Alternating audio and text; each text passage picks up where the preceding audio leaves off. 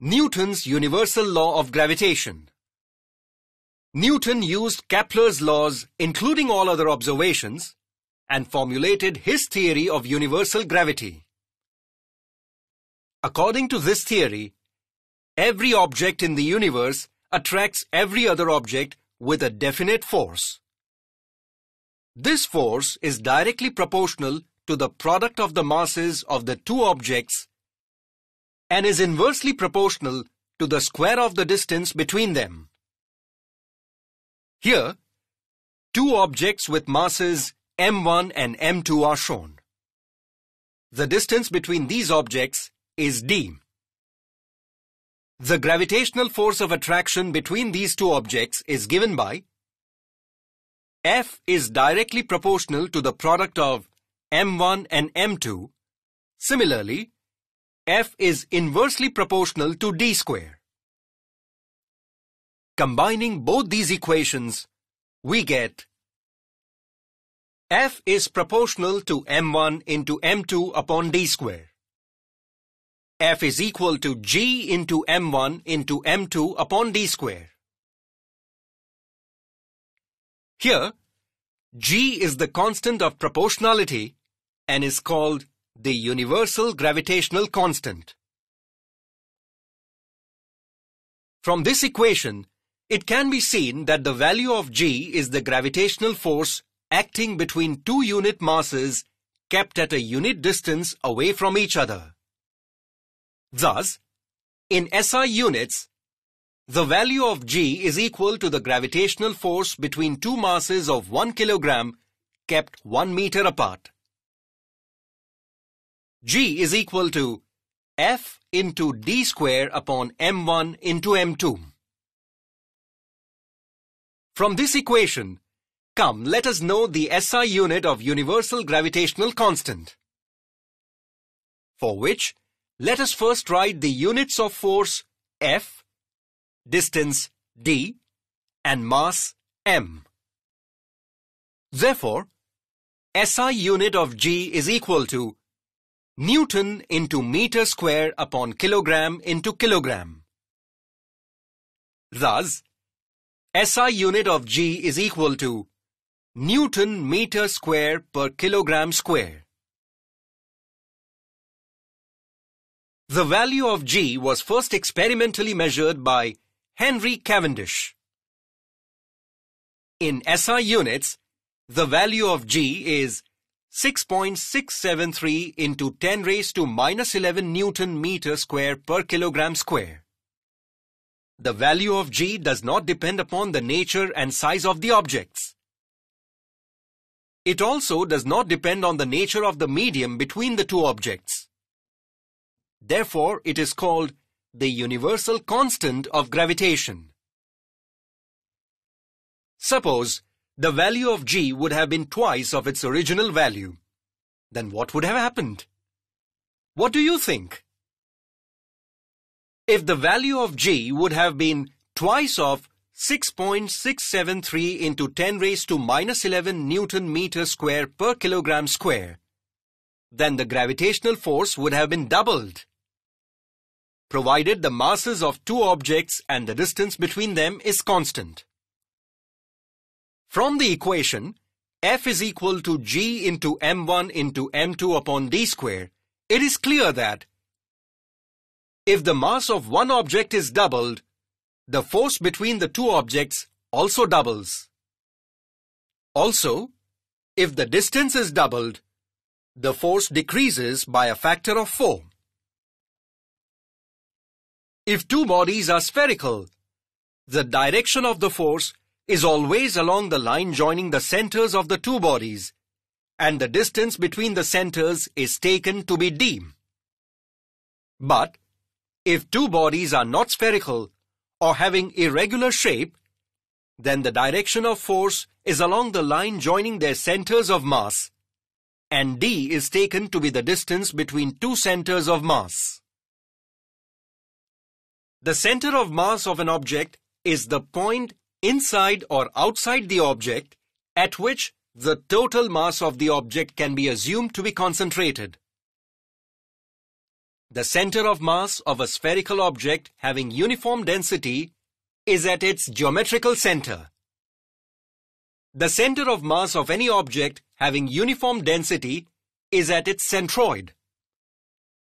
In Newton's universal law of gravitation, Newton assumed inverse square dependence on distance.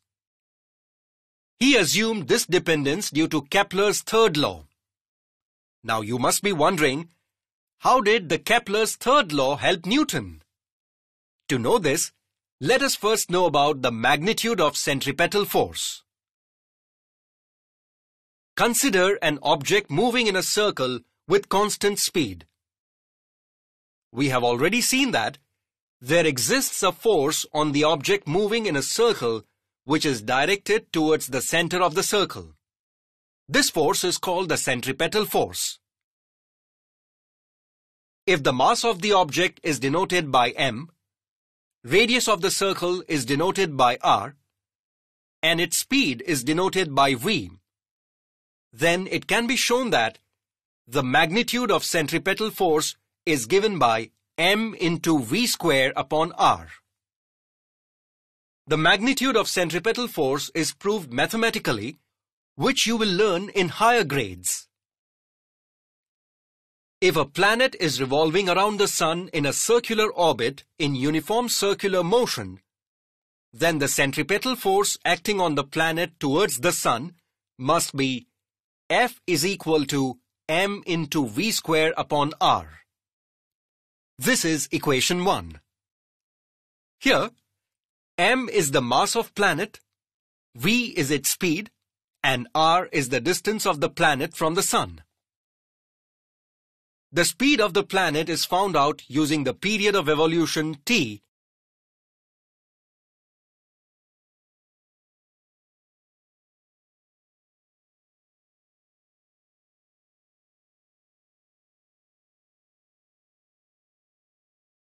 and radius r. It is found out using the formula speed is equal to distance travelled upon time taken. In this formula, distance travelled is equal to the distance travelled by the planet in one revolution, which is equal to the perimeter of the orbit, which is equal to 2 pi r. The time taken by the planet is equal to period of revolution, which is equal to t. Therefore, speed of the planet v is equal to perimeter of the orbit upon period of revolution, which is equal to 2 pi r upon t. This is equation 2. Substituting equation 2 in equation 1, we get F is equal to m into 2 pi r upon t, the bracket square upon r. Therefore, F is equal to 4m pi square r upon t square. Multiplying and dividing this equation by r square, we get, therefore, F is equal to 4m pi square upon r square into r cube upon t square. According to Kepler's third law, t square upon r cube is equal to k is equal to constant. Therefore, F is equal to 4m pi square upon r square k. But 4m pi square upon k is a constant. Thus, F is inversely proportional to r square. Thus, Newton concluded that the centripetal force acting between the Sun and the planets, which is responsible for its circular motion, must be inversely proportional to the square of the distance between the planet and the Sun. Newton identified this force with the force of gravity and hence postulated the inverse square law of gravitation.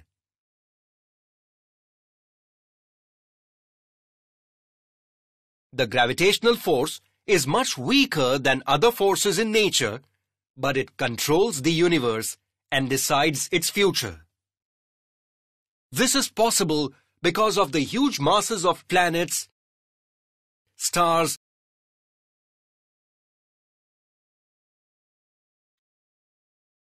and other constituents of the universe. Come, let us understand how to calculate the gravitational force between two objects.